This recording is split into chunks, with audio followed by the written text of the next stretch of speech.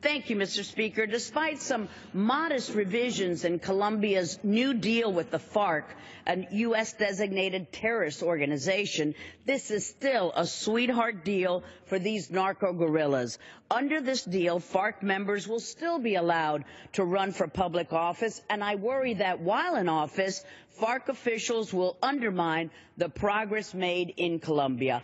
We have already seen a significant increase in drug trafficking from Colombia since negotiations with the FARC began, and there should be no doubt that the FARC, one of the largest narco-terrorist groups in the world, is responsible for this increase. What kind of increase in drug trafficking should we expect if these narco-terrorists are given even more power and more influence in Colombia's government? Mr. Speaker, the Colombian people rejected the prior FARC agreement, and I believe that their concerns must be addressed before any revised agreement is finalized. President Santos will be here in Washington to meet with members of Congress tomorrow, and I hope he addresses our concerns. Thank you for the time, Mr. Speaker. I yield back.